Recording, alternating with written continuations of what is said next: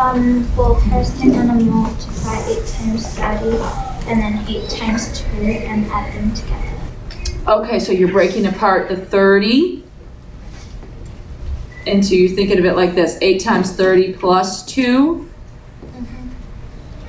And then you're going to multiply the first part together, 8 times 30.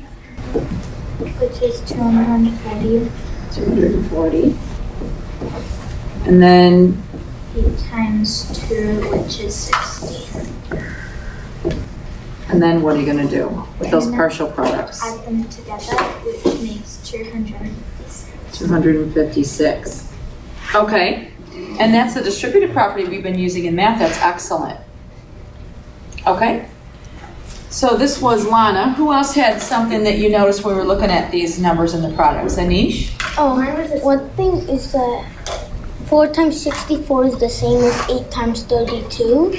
These two problems are actually the same? Mm-hmm. And what makes you think that, Anish? They're related because, so like, the left side of the factors, 8 divided by 2 is 4.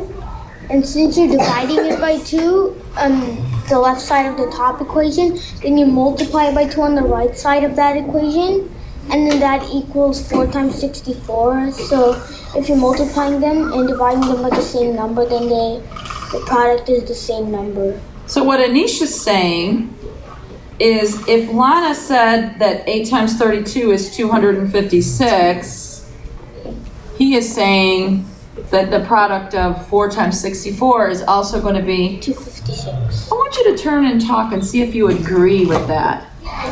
Turn and talk and say why. How can you prove that that would be true? Because 8 times 30